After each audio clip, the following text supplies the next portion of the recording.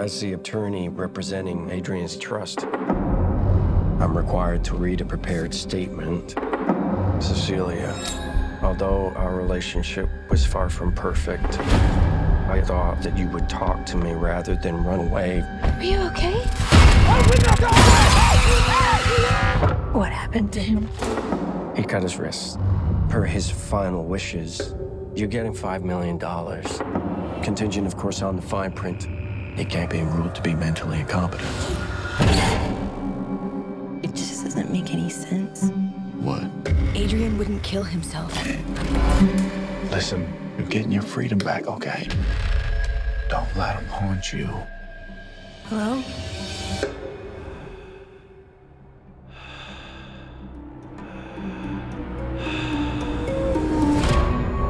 I'm scared. You don't have to be scared of him anymore. He was a sociopath, completely in control of everything.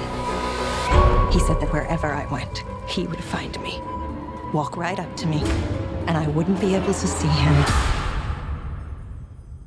Are you okay? Someone's sitting in that chair. I found something that can prove what I'm experiencing. You need help. Adrian is dead. I went to his house today. He's not dead. I have a pile of ashes in the box that would disagree with you. He has figured out a way to be invisible. The only thing more brilliant than inventing something that makes you invisible is coming up with the perfect way to torture you, even in death. Adrian's true genius was how he got in people's heads. Don't come any closer. Hey! I'm not crazy. Please listen to me. You're saying the person trying to kill you is in the room right now, but we can't see him? He's listening. Where are you?